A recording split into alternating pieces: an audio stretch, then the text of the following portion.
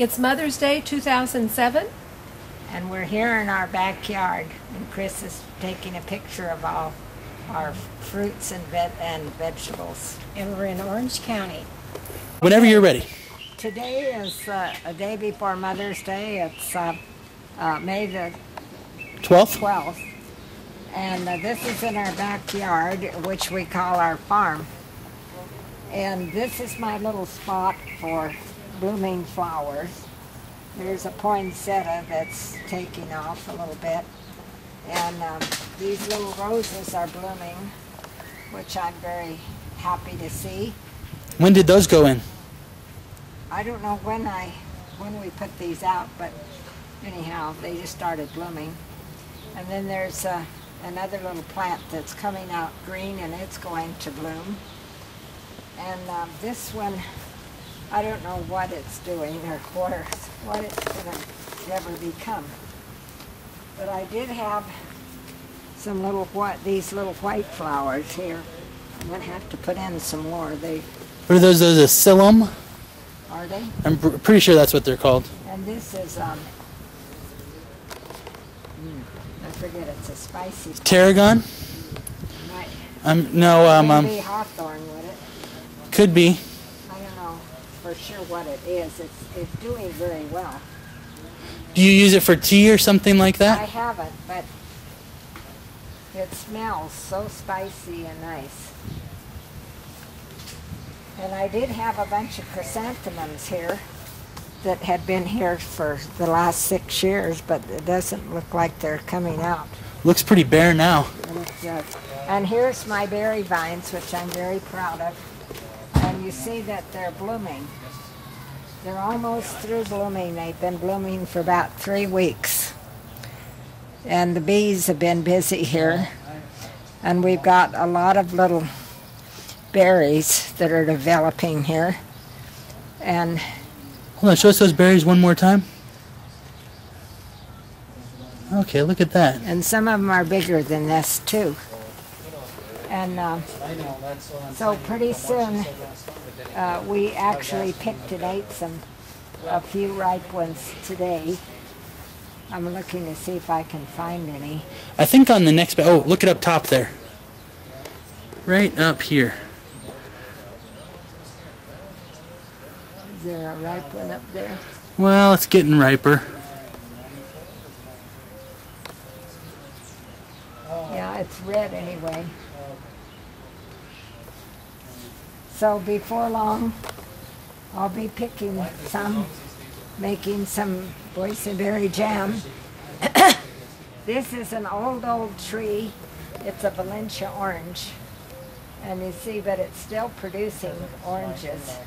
And then there's a lot of little baby oranges from where it bloomed this spring. So these will, in another month, will be sweet and good to eat. And here's some more of the berries. Well, what do you have over here in between the berries? What are these? Well, there's some squash, but I don't think they're doing very well. How long have they been in for? Oh, about 3 weeks or a month.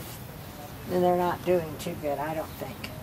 And those are some new shoots that's coming on the berries. The new growth that will be growing all summer, and then we'll have berries on next year. When we get through eating all these berries, and it's through, then I'll cut all of this old growth off. Right. So you do that once a year? Uh-huh. And then all of this new growth that's coming up here will be next year's vines. And so it looks like we're going to have a lot of berries. Yeah, it looks like there's thousands on there. It does look like it. What do you do with the berries usually? Well, we eat all we can, and we make the rest into jam. And we all get to enjoy that. Yeah, and here's the tomato plants. These are Better Boys. Better Boys? Better Boys. Christopher got me started on Better Boys quite a few years ago. Who's Christopher? Well, that's my grandson. At one time he was my one and only grandson, but he's my oldest grandson. Now we got a few blooms coming on here. There's one over there. They're about to bloom. Oh, look at that. That's wonderful. And they look quite healthy, I think. They've been in here 3 weeks or 4 weeks, something like that. Here's my rhubarb. Oh, that one's beautiful. It's not, this plant did the best, and the others are not doing as well as I would like. They seem to do better in the winter than in the summer. And hold on, there's a big empty spot here. What happened there? My granddaughter was here today, and she wondered if I could spare one of my plants, so I gave her that one. It was a fairly good size one. And then she's going to break it in pieces and make several plants out of it. Okay, I see. So once it grows, it splits itself? No, it just keeps growing out. Okay. It starts, the leaf comes in up from the middle. And the new leaf comes up from the middle, so the plant spreads out. I see. And we need to do something to make them grow a little better, so we can have more rhubarb. What's this one here? Is that an aloe vera? This is an aloe vera, and part of it looks kind of dry, but here's some new shoots coming out. So maybe it's going to do all right. Do you ever use that one? Seldom ever, but I know it's there if I need it. It's fun to have. Yeah. And here is well, I did have my aloe vera in cans and plants, just individual plants, and they did better than when you set them out, it seems like. So they did better in like a pot? Yeah. Okay. It seemed to do better.